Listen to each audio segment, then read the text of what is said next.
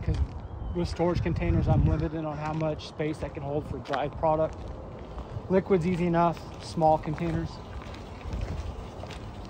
So I'll come through, check all of our dry goods, make sure we have enough inventory that lasts at least 3 days worth. Even though most of the time the delivery is the next day.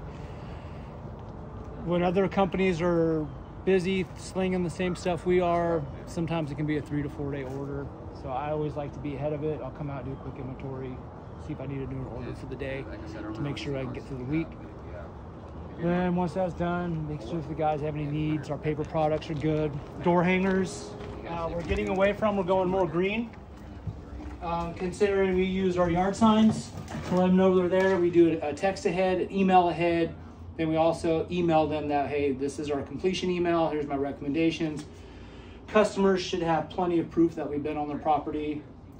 That we also use the door hanger. So we're going away, or the yard signs, we're going away from the door hangers. Trying to save some trees.